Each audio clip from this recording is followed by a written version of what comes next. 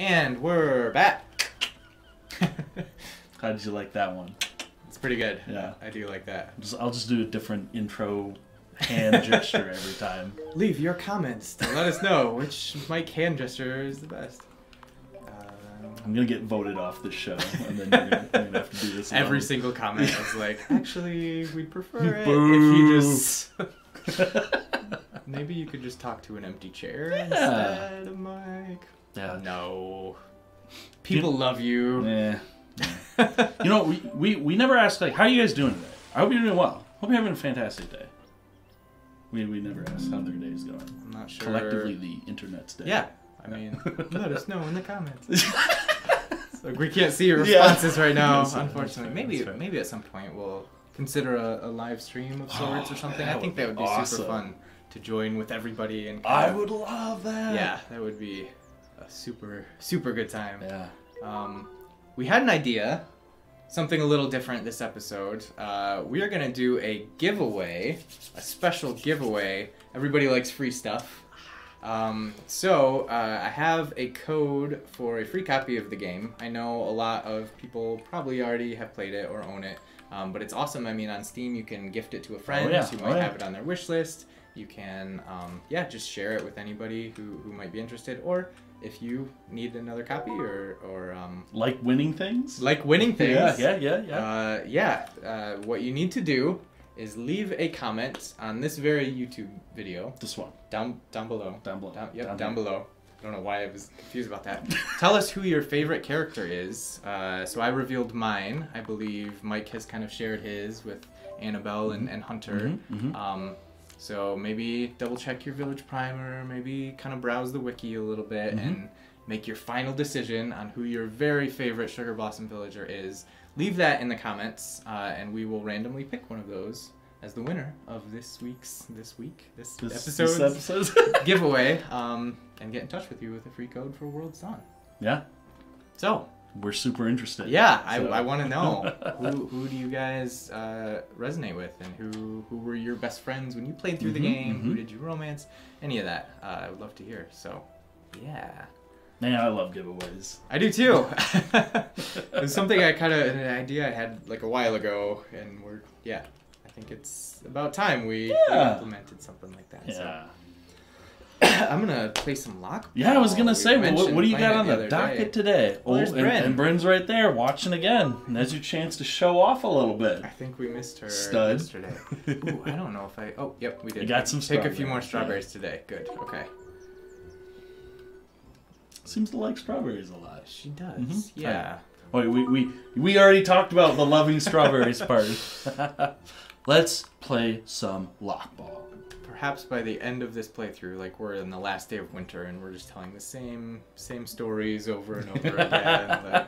Like, so strawberries, and who's our favorite character? You need like a little strawberry counter in lifetime. How many times that's been? Do you guys know how good Zelda Breath of the Wild is? I don't think we've mentioned that on this show yet. Oh man, and I forgot you're the lockball master. I am pretty great at lockball. Whoa! It's fun. Each character, I mean, they're all very similar. Like they're pretty rudimentary AI, but each opponent does have like slightly different tactics. Logan hits you like when he tackles you, you like go back a little bit farther, which obviously he's a little more, bulky and strong. Dude. Yeah, he's a huskier dude than some of the other players. I think Haley is one of the quickest. Yeah, so that's kind of a fun little detail that you might not notice playing if you don't play too much lockball. He scores! Swish. He tried to tackle me. Logan's getting tired now. Yep. Sorry, Great buddy. match. Truly tough opponent. Congrats on beating me. Yeah. So humble. So humble. I love it. Like that the bird flies away when you go inspect the bird bath. Fun little detail. Yeah, I like that a lot. Just gonna pop in, say hi to my friends Alexander and Mono. What are you up to today? Perhaps. What are you up to today? You're just gonna wander a bit, Got a pocket full of cash. Yeah, we already saw Bryn. I was thinking maybe dropping by if we can make it out to the ranch before they close. Yeah. Seeing what it might cost us to purchase our first cow. Because I think that's probably a good goal for us. Yeah. First bit of livestock. Oh, okay. Oh, okay. Well, we were just playing lockball, but... Good day to you, Logan. Doesn't look like I have anything for you at the moment. Are you expecting a package? Nope. I just thought I'd stop by for a minute to say hello. It's been a few days since our routes have crossed. I noticed that as well. I thought you must be sitting somewhere with a good book, slacking off on your duties. I should be offended by that. You know better than anyone how important it is to deliver every shipment on time. But I guess getting wrapped up in a book does sound a bit like me. Well, the folks of Sugar Blossom appreciate you staying out of those fantasy worlds a few hours every day to make your rounds. Thanks for saying so. It sure makes it easier seeing your smiling face along the way. Let's hope these last few days were just a fluke. I do hope so. Take care, Logan. A friendly little encounter between two of the wandering villagers. There was...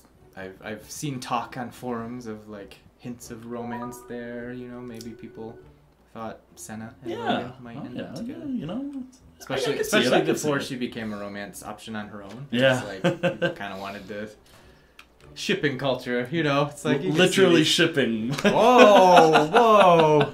It was meant to be. The two shippers. Ship the shippers. Ship the shippers. Oh, man. Yeah. Now, I'm sad that that's not canon. I'm sad that you can romance Senna.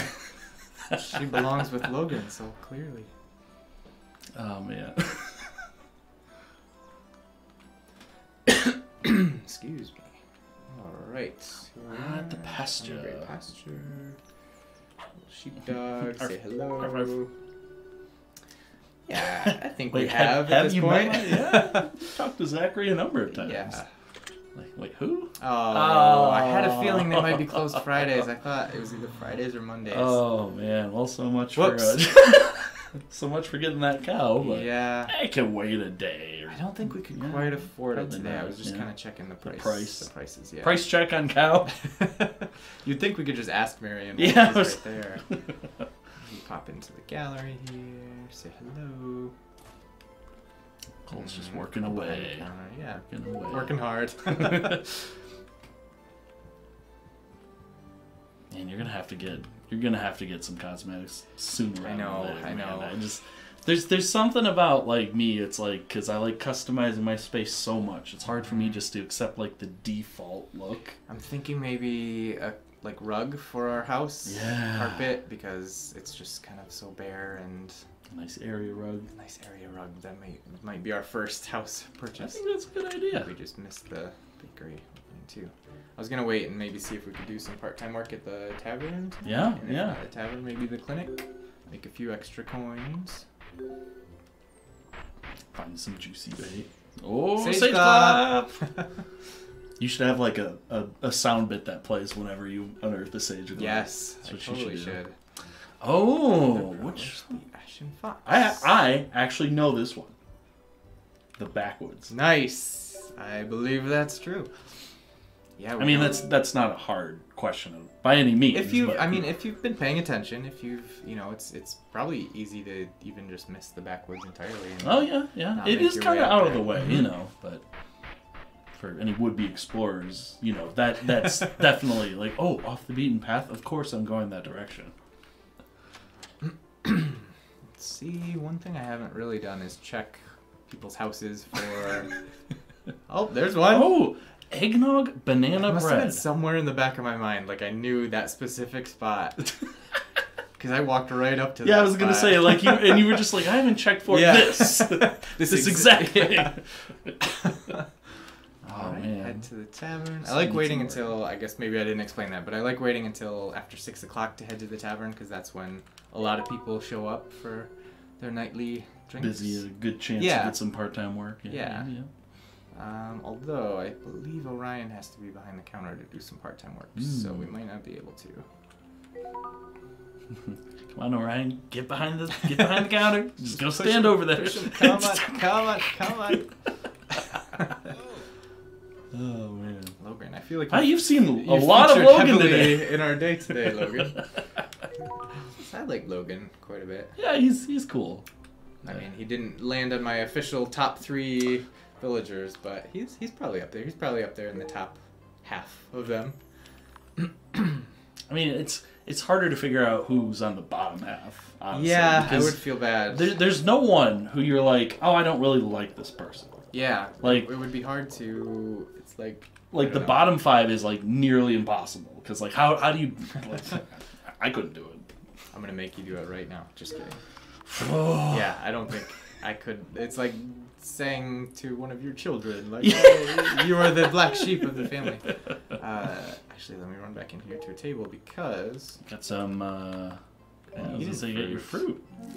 It's probably better to wait until you're low on energy because it does restore the energy before it adds the max energy. But oh well. Your energy management is pretty decent as is, so you might as well just raise a little bit more maximum energy. Yeah. So, Plus, you're at a table, Right. You're not always somewhere where you can just pop an Eden fruit in your mouth.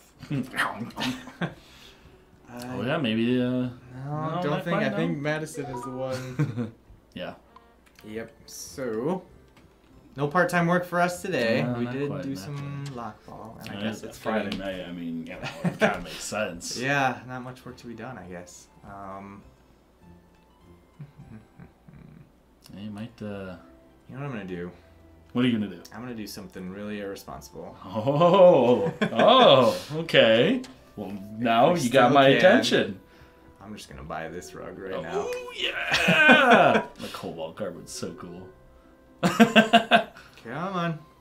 Yeah, he didn't think he could do any business on a Friday night either. Yeah. It's like we're always closing. I'm just gonna do it. Do it. That's a good price for That's good. Such a nice carpet. It is, and we still have a good amount of money. Mm-hmm. We'll just have to maybe spend a little more time in the mines. Benjamin smile, like that's worth every coin. Seeing that smile. Yeah, he doesn't do it often. There's an example of the dialogue based on like yesterday's events. Not necessarily today's events. So great example.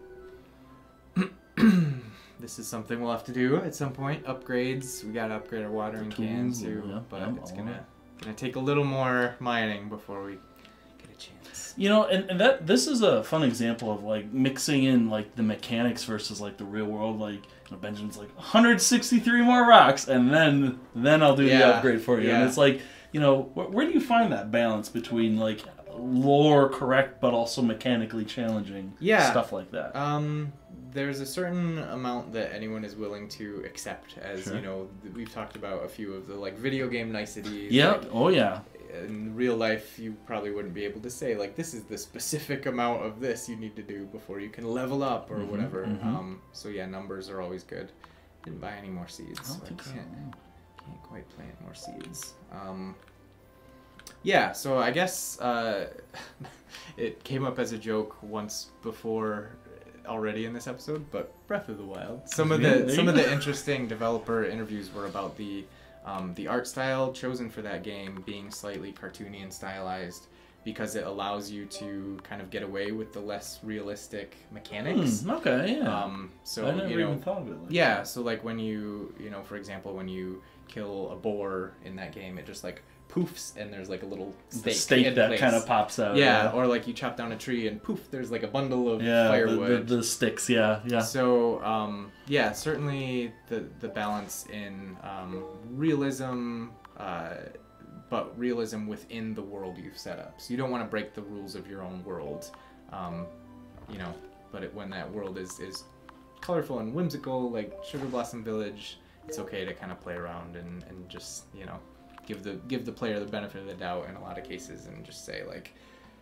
I don't know, not be too strict about the realism factor, I guess. And it's kind of like it's setting that goalpost, like for example, like the 160 rocks, like it's far enough out towards like this is a goal, this is something you can work towards and achieve, and when you make it that far, you feel the accomplishment, and then you upgrade your tool, and and it's better from there. Yeah. If it were too few, it would be you wouldn't get that sense of accomplishment. And if it was too much, it would be hard to drive yourself to like 10,000 rocks. Okay, no problem. I'll see you in 4 years for that pickaxe. It's like so.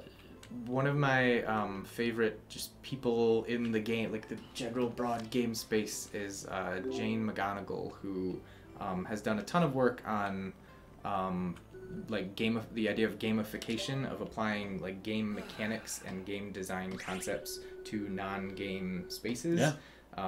And that's kind of what it's all about, is presenting these achievable challenges, like, because that's when people are at their best, is when there is something, you know, within their grasp that you're like working towards. So it's not this like overwhelming challenge that you're never, you know, that you get kind of overwhelmed by, or you kind of give up because it's like way too pie in the sky.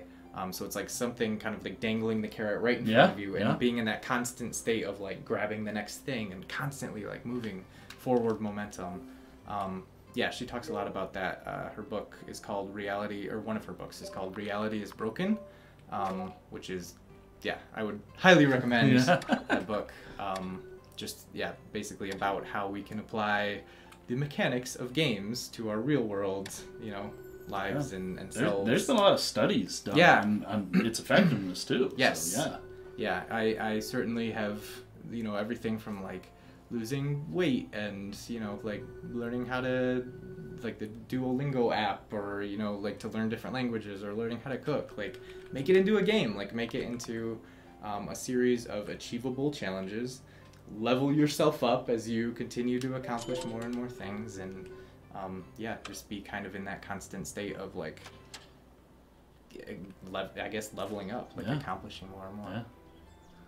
Barley picked up a nice frying pan too. I did, yeah. We got that. I didn't purposely set aside some money, so I'm glad we still have that money. But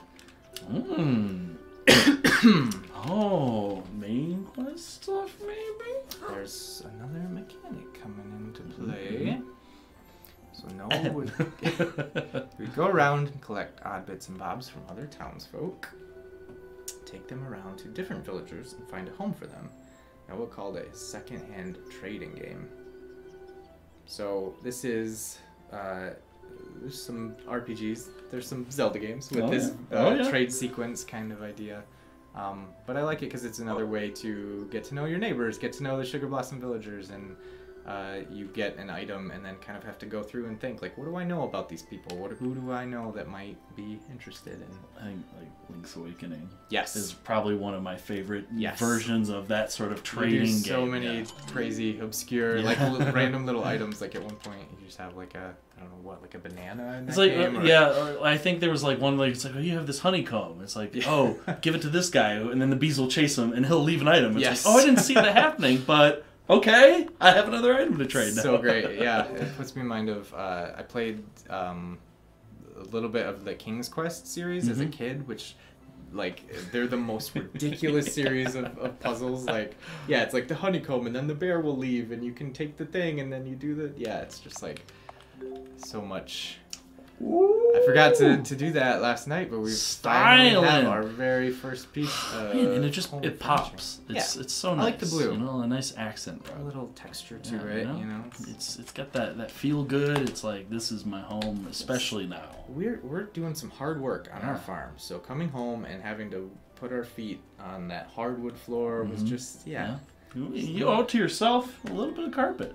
Ooh.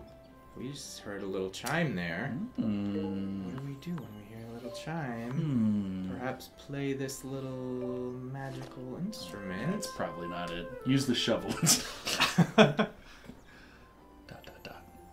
Hey! Our first charm fairy.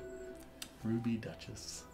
So these, fun little Easter egg, the names of each of these charm fairies are provided by Kickstarter backers at a certain level. So if we keep playing, might run into the one that you personally named. I would love to see it. Absolutely. Yeah, it's they all have kind of crazy names, and that's why they were named by some amazing supporters of the game. So we get to pick one villager that will be paid a visit, and their relationship with us will go up. What do you think? I think Dimitri kind of levels up pretty naturally. Like we see him pretty regularly anyway. So I would say between Senna and Benjamin. Well, I mean, Benjamin is your favorite. I think you're gonna have to go with Benjamin. I think we got, and he just sold us that really nice new. The carpet, new carpet, everything. Yeah, absolutely. All right. Nice. Awesome.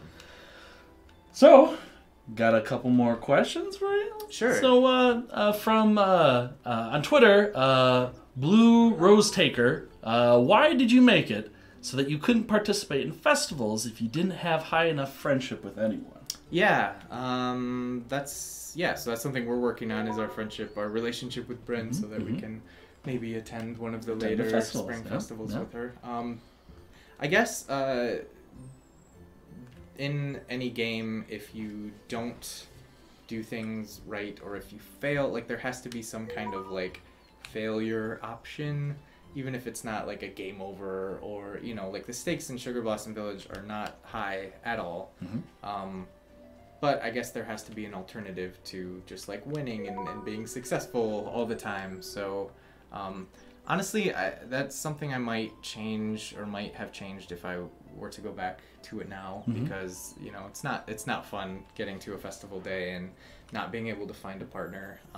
And Sugar Blossom is a place I've mentioned before where I want you to just feel happy and pleasant all the time in a way. So yeah, I guess it came from wanting you to, I guess, like wanting to, in not the best way to put it, but like punish players that don't take the time to go out and meet people and interact with people. That's a learning opportunity, because if you don't get to participate in the festival, you want to do that, and then it's kind of like that's more incentive to pick up on the social aspect if you're, you know, maybe working on the farming aspects more. It's certainly a nice way to put it. But yeah, I think again, if I were to change something now, I would probably, you know, at least give you a chance to participate in those festivals, even if you didn't get to ask your preferred romance option to it. I'd say before we pop in and see how much it's gonna set us back, we will end this episode there and look at one more piece of fan art. I leave it up to you to create our special fan art jingle from now on. Oh man, I got so many ideas. So this one here is a little bit different. This is from somebody on Steam. Sarithiel, I believe, is their username, and they said they thought it would be fun to make a profile for their character, like the ones the NPCs have in the game. So it's like straight out of the Village Primer, and they wrote their own bio and, you know, put in what their own personal favorite items would be, and made a little portrait for them. So this represents how they played through the game, and Rita was just like in their playthrough, one more villager in Sugar Blossom Village. I love it. Why shouldn't she have an entry in the Village Primer? I love it. It's so like the Sprite and like chewy chocolate cookies. Yeah. Like, oh man. it's creative. I don't know. I put a smile on my face to see this. I like it. Somebody... Man, I kind of want to do that too. Like you know, design my own. Like that is awesome. I love it. Yeah.